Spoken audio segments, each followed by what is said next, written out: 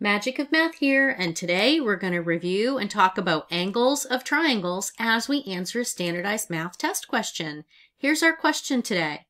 This question is going to have 4 parts. This figure is composed of triangles JKL, JKM, and KML. In the figure, point M lies on side JL. The measure of JKM is 50 degrees. The measure of KJM is 60 degrees. And the measure of KLM is 33 degrees. Here's part A.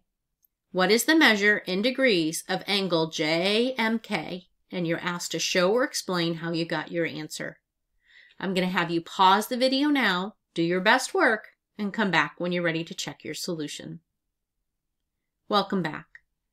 So we are looking at these 3 triangles. Let's review these. We have triangle JKL. JKL is the entire big triangle.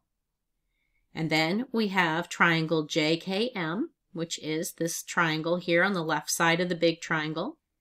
And our third is triangle KML, and here it is. KML is the right side of the triangle. And then all of these features, these measures of angles, are all labeled in the diagram of the big triangle. We're asked to find the measure in degrees of angle JMK. So JMK, that angle is JMK, the middle letter is the vertex of the angle, and we're looking to find what I've labeled X here, this third angle of this smaller triangle. So we're going to review our Triangle Angle Sum Theorem. The sum of the 3 interior angles of a triangle is 180 degrees. So any triangle, when you add the 3 interior angles, it totals 180 degrees. So let's write an equation. We have 60 plus 50 plus x is going to equal 180. Let's combine our like terms so that we can solve for x. 60 plus 50 is 110, plus x will be 180. Now we're going to isolate our variable term by doing the inverse, which would be to subtract 110 from each side of the equation.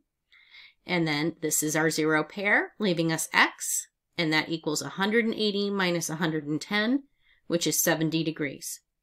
So we know that that missing measure is 70 degrees. Okay, here's part B. You're asked what is the sum of the measures in degrees of angle JMK and angle KML, and you need to show or explain how you got your answer. So go ahead and pause the video now, do your best work, and come back when you're ready to check your solution. Welcome back. So we are now being asked the sum of the measures in degrees of JMK and KML. So here is JMK, this angle right here, and then angle KML. And we want to know the sum of these 2 added together. If we look at our triangle, we can see that these 2 angles together form a straight line. The sum of 2 angles that form a straight line is 180 degrees. So this angle plus this angle will be 180 degrees. Here's part C. What is the measure in degrees of angle MKL? And show or explain how you got your answer. Please pause now and come back when you're done. Welcome back. So we're looking for the measure of MKL, MKL. So it's this angle right here, and together these 2 angles form this entire angle K. So together we know that we need to find this angle K. So we're going to look at JKL of the big triangle, because we've already reviewed that the 3 angles of a triangle have to have 180 degrees. We know angle L and we know angle J, and now we can find angle K. So we know that 33 plus 60 plus whatever K is has to equal 180. Then when we know K, we know what these 2 together need to be. So let's combine our like terms. 33 plus 60 is 93, plus K equals 180. To solve for K, we're going to do the inverse and subtract 93 from each side. So that's my 0 pair, and K is going to be equal to 87. So we know that this entire angle right here is 87 degrees. So 50 plus this unknown angle must equal 87. 50 plus that x equals 87. Subtract 50 from each side to solve for x. We have our 0 pair, and 87 subtract 50 is 37. So then we know that angle MKL right here is 37 degrees. And here's our final part D.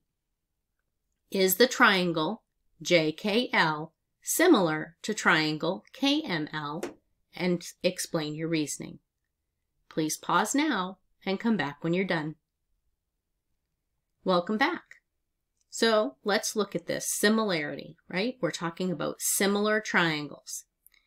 Similar figures have corresponding angles that are congruent. So we have all these angle measures that we've been finding and throughout the whole problem, and we can tell that JKL will be similar to triangle KML if their corresponding angles are congruent. So let's first talk about what this triangle looks like. So triangle JKL is the big part of the triangle. Let's move that over to the right and label it. We know that angle J is 60 degrees, angle L is 33 degrees. Now we have triangle KML. KML is this one on the left. So let's move that over here so we're looking at just these two triangles. We solved earlier in one of our parts that this angle K was 87 degrees, so bringing that forward. We know that this angle right here was 37 degrees. And then we solved for this one. We know that this angle right here was 70. And together, these two have to equal 180. Remember, they form the straight line. So that means this angle M is going to be 110. So now we've identified these three interior angles and these three. If you add them up, these three equal 180 and these three equal 180. Now we need to determine if they're similar figures. And if they are, their corresponding angles will be congruent. So if we look, 87 is not equal to 37. 60 is not equal to 110.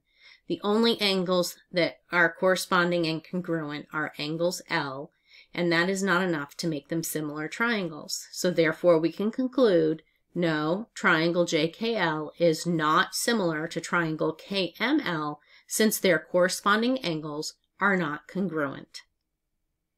So there you have it. That is how we find angles of triangles. I thank you for joining me today at The Magic of Math, where we continue to master math one video at a time. I hope you'll come back soon and have a great day.